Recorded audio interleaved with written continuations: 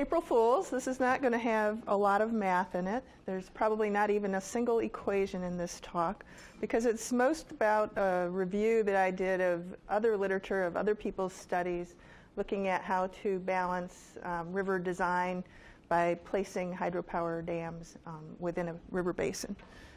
So let's see, how do I advance this? I'll start out with a joke. So Einstein, Blair Pascal, and Sir Isaac Newton were playing hide and go seek. And Einstein counted, he said 1, 2, 3, and he turned around and right there was standing Sir Isaac Newton. He said, "Aha, I see you, you're it." And Sir Isaac Newton said, "No, I'm not." He had drawn a 1 meter square, and he looked down and he said, "I'm a square meter over a Newton, or I mean over a Pascal, so I'm a Newton over a square meter." I knew I was going to screw it up. So I am Pascal, and that's who you've caught. I'm terrible at jokes. So in river portfolio development, and we like to think of river basins as portfolios, there's a shift in ecosystem services as you develop rivers and as you develop other natural systems. And we've had a lot of great talks at the Baker Center about this. And one of the interesting insights that we heard when Elena Bennett was here was her observation that you tend to have an increase in the provisioning surfaces as you develop ecosystems, and a decrease in other kinds of ecosystem services. And I think that's also true in rivers when you add dams. And you can quantify that, and there have been some attempts to do that. In this study, which was by Sanders et al. In 1990, they asked people for their willingness to pay to protect certain lengths of river or numbers of rivers. And you can see that there was kind of a saturation curve to that, where they were willing to protect up to a certain number of rivers, but they didn't really want to pay to protect all the rivers. And you could also look at the energy side of that and look at how much energy cost you're giving up when you don't develop rivers, and then look at your return on investment. And there are two approaches to looking at this question. One is which river segments should we protect, and the other is where should we put dams. So those are two different ways to look at it, and they use different approaches and different tools. The reserve design paradigm, I'm sure you're all familiar with from ecology, is very popular, especially in Australia, and it's been used mainly or come from terrestrial systems mainly, and it has kind of a terrestrial bias, I would say, in that that's where the tools came from. And I don't think it's terribly well designed for aquatic systems yet, but I think it potentially could be. And then the other angle of it is, where do you put dams, if you just turn around the question and think about it that way. So there are kind of two different paradigms or kinds of studies, and people coming from different approaches in how they solve the same problem. So the methods that are used for these in reserve design, they have different advantages and disadvantages. There are existing tools like MarkSand. I'm sure, how many of you have heard of MarkSand? So a few of you have, at least. And then there's a tool called zonation that is designed to be for river systems, but it doesn't have quite all of the optimization advantages that MarkSand does. They're well suited for a static landscape where you have diversity and you want to try to tailor your reserve toward where the diversity is, or and you can also put in like flexible user-defined penalties. But what I don't like about it is, the objectives are static, right? So you've just got a landscape of diversity, and that's what you've got to work with. And so it's kind of a no-brainer to do it even without MarkSand. And the other thing is that the penalties are fairly arbitrary. So you just make them up to get the result that you want. And the kinds of penalties that you can use are things to try to keep the areas that are included in a solution spread out, things to try to ensure that downstream or upstream areas are included whenever downstream areas are included. So those are the kinds of things that you can use as constraints. And the other thing is the costs, on the cost side of things, and this is really the biggest problem, I think, from the perspective of people interested in hydropower. The costs are really land-based, like they're land purchase oriented, and they're not really designed to look at what is the foregone energy that we're going to be losing in the future, what are the capital costs at this point location in the dam rather than an aerial amount of land that you need to purchase. It might be useful in sort of an off-site mitigation setting, and that's something we're also working on. But it's not really very well tailored or designed for a hydropower question. The other thing I don't like is it uses some of the, not everything, but like zonation, for example, uses prioritization, which does not give you globally optimal solutions. So that's a concern. So the other side of things is trying to decide, using optimization, where to place dams. And people are using network tools to do that, and also other tools. In many cases, network tools are used just to do kind of a sensitivity analysis to see which dams have the most effect on opening up air habitat upstream, which is a fairly simplistic way to look at things, but it could be improved on in future. And the network tools, I don't see them as kind of a whole area or tool set by themselves, but they give you kind of a framework of, or a system of tools that you can use in doing your work, and I've been using them. Mike Kelly helped me with implementing some Network X libraries in Python, and I've also, the model that I'll show you at the end was developed in R using iGraph. There are actually two ways to use a network approach, and the classic way that networks are representations are used in graph theory for ecology has been, in metapopulation theory at least, has been to define habitat patches and then have the edges link those patches and treat the patches as nodes. But in river systems, it's kind of confusing because your natural tendency is to want to treat the nodes as the confluences of rivers or the dams and have the edges be the actual rivers. So it's kind of a physical network rather than an ecological network. And in the way I'm using it, it's just kind of a tool for describing the physical habitat. And a drawback is that it's one-dimensional, right? So you have to use weights or something in order to get some assessment of habitat. And a fairly simplistic analysis you can do is to identify a maximally connected subnetwork of nodes, or edges rather. And that tells you, okay, within this maximally connected network of habitat, we're not going to have any dams to create barriers.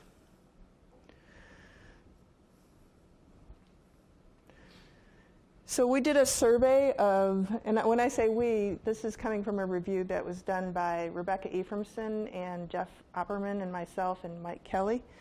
And these are kind of the different things that we tried to understand from the studies that we looked at. Decisions about dam removal, decisions about where to site dams, decisions about where to provide upstream passage for fishes. What methodology was used: reserve design, network modeling, spatial optimization, prioritization, like a rank and score system. And then in terms of how the problem was formulated, did they consider an energy objective? Did they consider economics? And was connectivity considered? And then what was the kind of ecological objective? And that varies quite a bit. There are some where it's habitat and simply looking at the maximally connected subnetwork size.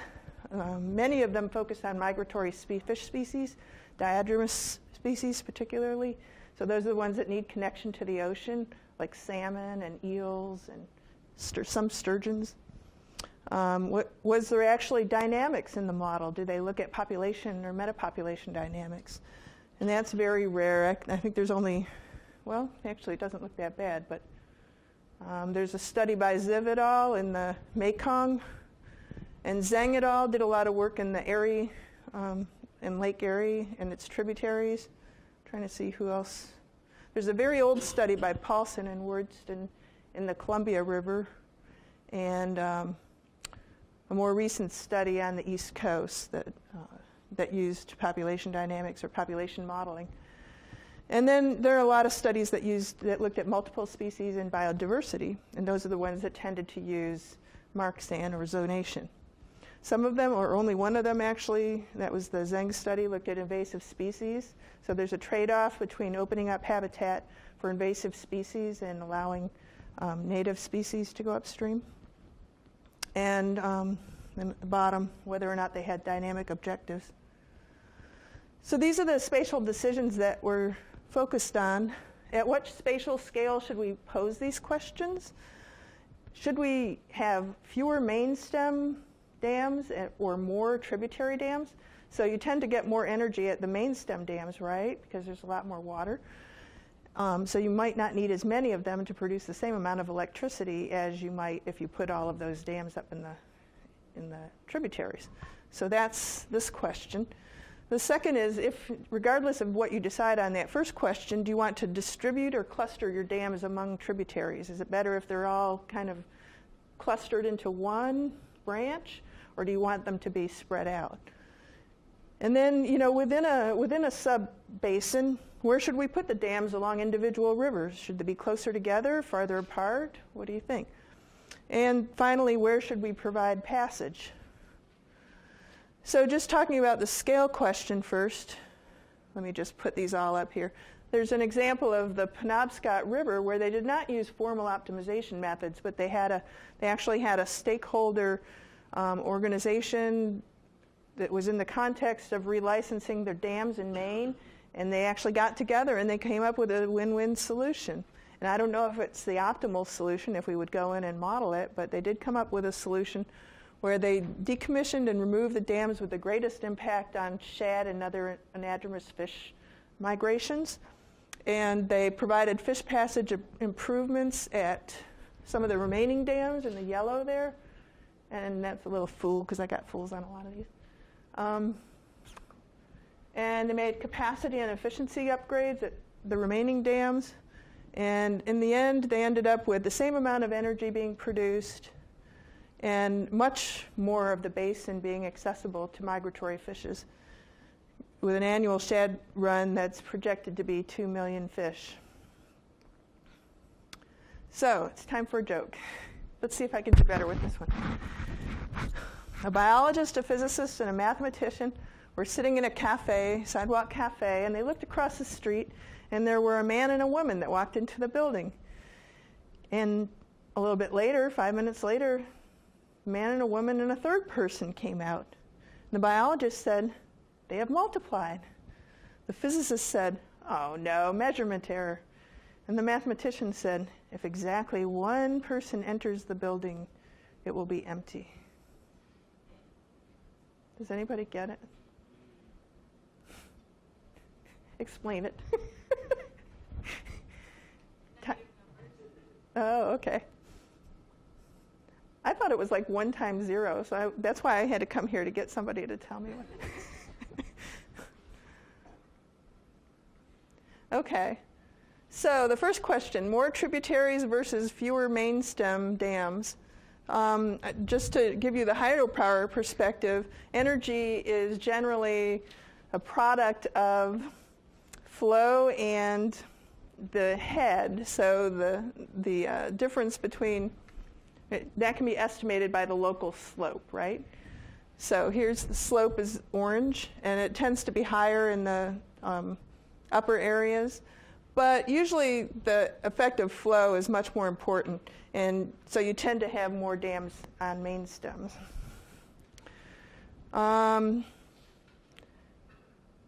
Biota, what do you think would be more important, protecting the tributaries or protecting the main stems? Well, I think it kind of depends on whether you've got migratory species or not that need to have access to the ocean. We know that biodiversity of fishes tends to increase downstream, and it's kind of a longitudinal gradient where it's nested, and you increase the number of species that you pick up as you go downstream. But then there's this question of risk, right? Because some people like Robin Waples maintain that you have more risk if you put all of your species or if you have your reserves down in main stems, because they're all exposed to the same disturbances, right?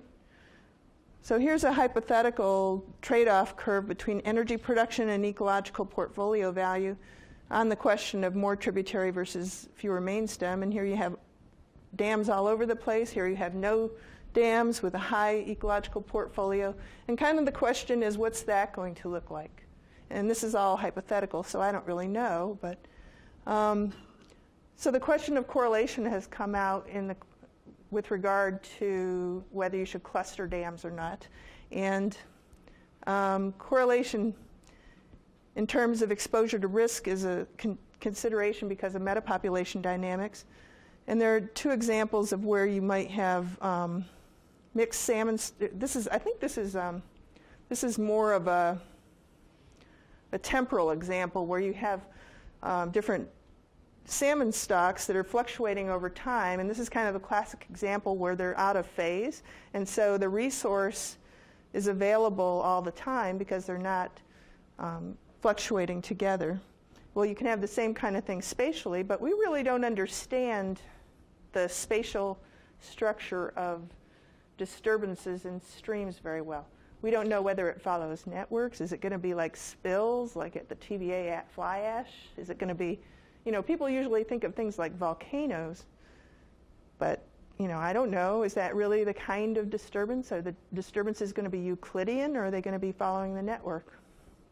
Or are they going to be coming up the network, like invasive species? So that's a big unknown. So here are some alternative configurations. I sort of went through an exercise when putting together a graph for a paper of trying to see if I could take the same number, or dams summing to the same number of energy units, and then just put them, it was actually really hard, and then put them in this like fox head looking thing in a way that you had the same amount of energy, but you were illustrating different principles. So for A, we have small dams that are distributed among the tributaries, but we still have a core area. I guess you can't really see the reserves very well, but you have this like core area that's all reserved, so they have good access to the ocean, presuming that goes out to the ocean. And then the second one, you have large dams that are concentrating in the main stem, and they're blocking the basin outlet. So you wouldn't think, except for resident fishes, that would be very good. And that also, one good thing about that, though, is that you have all these tributary reserves, so they would be protected from spatially correlated disturbances. And then C, we've got small dams clustered within a few tributaries, and then you've got a large connected core reserve. And then finally, we've got a combination of large and small dams, and these are spaced far apart so that you have tributaries coming in, and you don't have as much area of individual reserves, but you do have each segment having quite a lot of tributary habitat.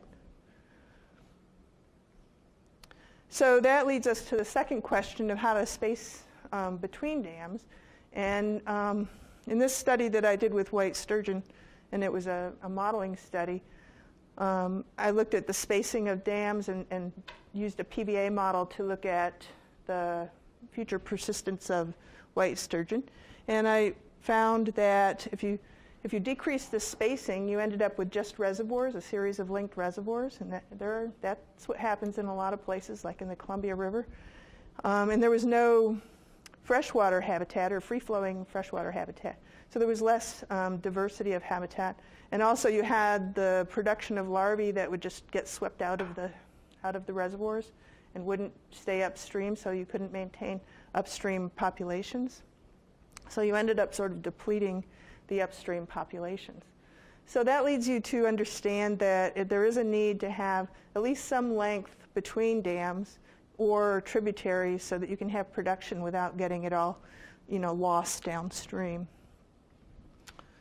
And I have a new colleague, Brenda Prashil, who has published on the importance of tributaries. And another aspect of that is that confluences turn out to be fairly important sites. They tend to be used for spawning. They have unusual deposition properties. They have they provide thermal refuge in some cases.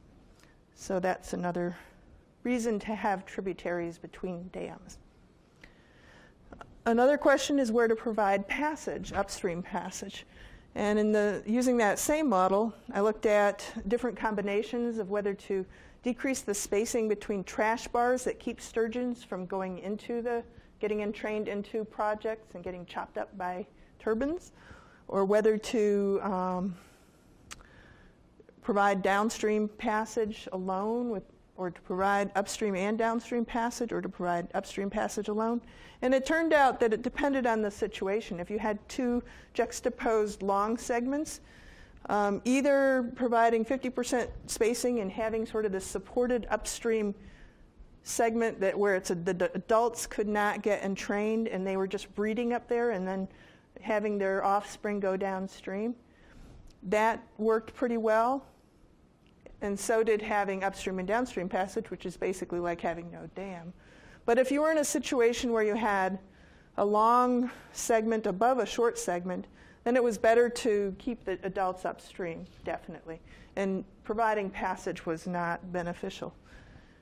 And you can see that, depending on what the juxtaposition of the different habitats were, there were different solutions that were beneficial. And here's an example of a study in I think it's the Willamette Basin by Kuby et al. And this is a solution where they gave equal weight to hydropower and storage. And they found a solution where they provided fish passage at 21 dams, removed 44, and left 85. And supposedly they were able to allow salmon to move around freely within 74% of the drainage. And they kept most of the hydropower. So there can be some benefits to using these kinds of theoretical models, and we don't have a lot of opportunities to actually remove dams here in the United States or to add new ones, but you can learn a lot about how you can modify their operations, and you have to take the realistic considerations into account, like if you move fish upstream, what are they going to be going into when they go up there? Is it going to be this death trap reservoir, so that you're basically just creating an ecological trap, or are you actually doing some good for the species? So these are the propositions that we came up with out of this review. First, to formulate spatial decisions at the scale of larger river basins, because just from an optimization perspective, the bigger you can make the problem, the more opportunities for good solutions you can find, and the better the solutions are. Would you all agree with that? Or anybody argue with that? No. Okay. That you should concentrate dams within tributary subbasins to maximize fish habitat. And so that's kind of, there's a trade-off there between the spatial risk distribution and wanting to keep dams together. And I think there's also an advantage to doing that from an energy perspective, that you should disperse the freshwater reserves among the remaining tributary subbasins, and finally ensure that the habitat between dams will support and retain production. And then when you get into realistic situations, you need to be careful not to create ecological traps by using theoretical models that don't have any of the realism that is needed to simulate those traps. So I'm going to give 2 case studies if I have time. Do we have time? Plenty of time? Okay, so right now I'm working on eels, and you can see that they're a species that are at great risk from hydropower. This is a trash rack. I've been talking about trash racks, and you have no idea what I'm talking about. But they basically are bars that keep fish from getting entrained into turbines at dams from upstream. And you can see that they don't do very well when they get to a turbine or when they get to a trash bar. They just get tangled around them. They don't see them until they get to them. They just get all wound around them and try to go through them. And they get what's called impinged rather than entrained. That means they just get pinned against it by the flow. Will they end up dying either way? Yeah. So a lot of people, or some people, model entrainment as a function of flow and the ability of the fish to swim, but very few people actually model impingement, which for some species like this can be considerable. These have been considered for listing once, and they're still under review as threatened by ESA. historically, this was a really important fish. It made up more than 40% of biomass in eastern coastal rivers, and it was an important host for Elliptio and other mussels. It's actually, I have to look into whether that 40% figure is true because it is a top predator, and it's highly cannibalistic, and it's really interesting in that I'm just fascinated by eels. The females get much larger, and they tend to go farther upstream, and they thought at one time that they were kind of segregated by latitude. Starting out more broadly, they're one big panmictic population, and they all go out to the Sargasso Sea to spawn, and nobody's really documented that process. But there does not appear to be any genetic structure. And when they return, they follow the current. I'm trying to think what it's called. But anyway, that brings them along the coast of the North America, and they go into all of the rivers.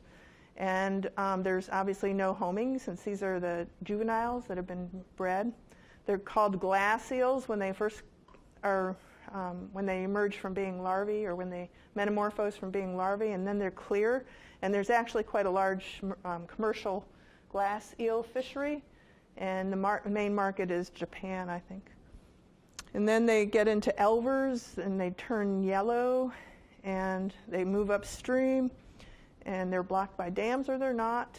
They're pretty good at climbing dams. So right now, like some NGOs are actually building eel ladders because it's so easy to do. But the thing is that's kind of creating an ecological trap, because they don't have much trouble getting up, but it's coming down where they're going to get whacked. They have very high mortality on the way down. So let me talk about the modeling. This is done for the hydropower industry, just to show why they should pay me to model eels, because there's so much hydropower at risk. So. And some of the biggest plants are up here in the St. Lawrence Seaway.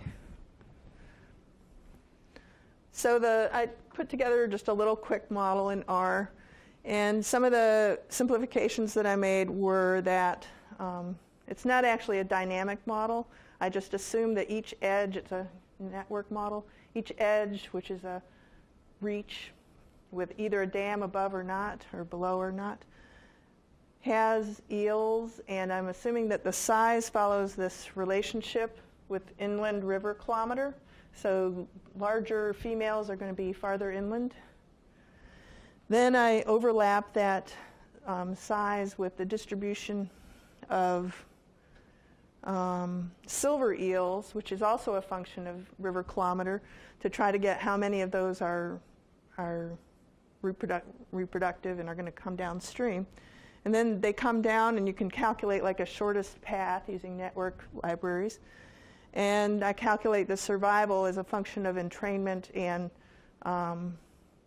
and risk of entrainment and impingement, and those are functions of length that are dependent on the turbine type. So I only have like one bogus turbine in there right now, but we're going to make that realistic and do it for the Roanoke and the Connecticut River basins. And then finally, the endpoint, or my objective in the optimization, is egg production. And from each of those upstream edges, I want to know how many eggs are they going to produce successfully by being able to go upstream, get large enough, become silver eels, and then come down successfully through the river system back to the estuary. And then the hydropower side of things, so energy is my other objective, and that's just a function of flow and slope, as we discussed earlier. So I kind of see this decision diagram of they're waiting to go upstream, eels mature, they may be trapped upstream or not. They look for a spillway. If they find a spillway, they can spill. You know what a spillway is?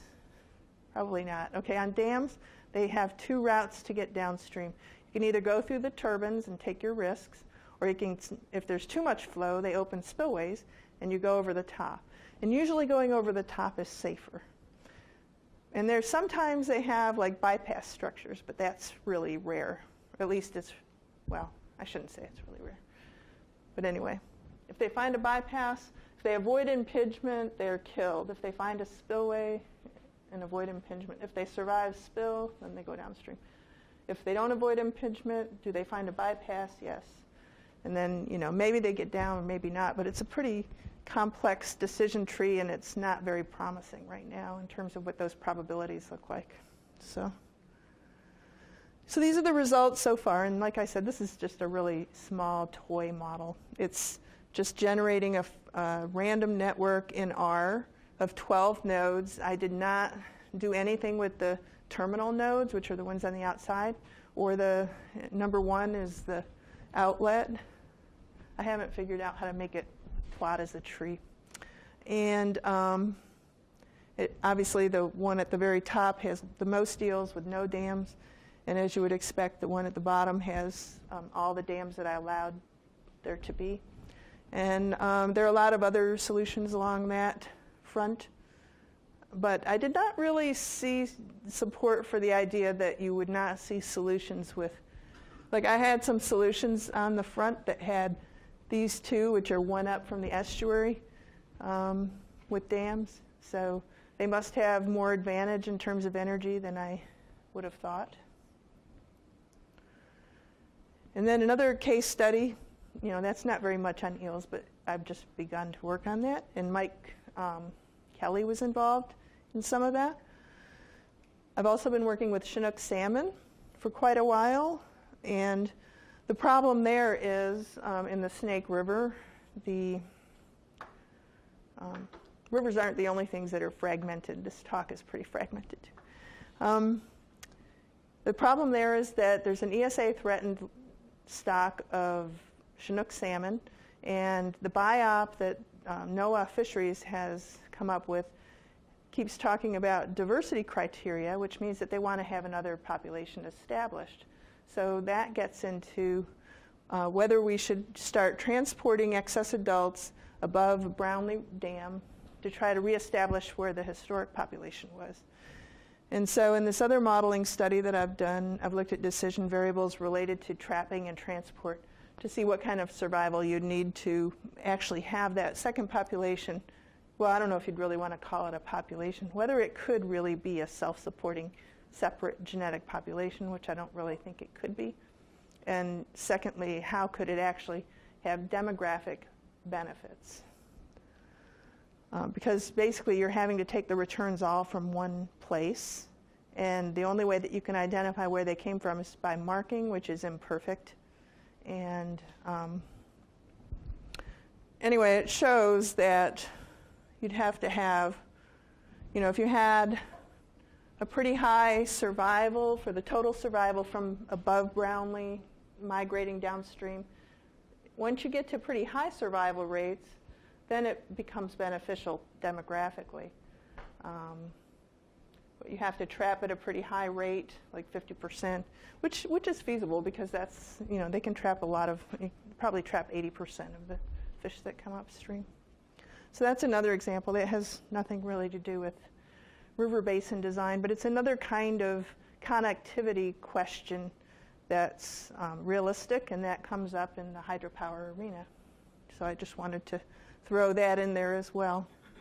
So just to come back to what we were talking about earlier, these are the propositions that we had come up with, were to formulate the decision problems at the scale of large river basins, to look at whether to concentrate dams within tributary subbasins and disperse the freshwater reserves among the remaining ones. And then also I think it's really important to try to make sure that there's habitat between dams, including tributary habitat, and to avoid creating ecological traps, which we sometimes can't really understand very well in terms of modeling unless we include some realism.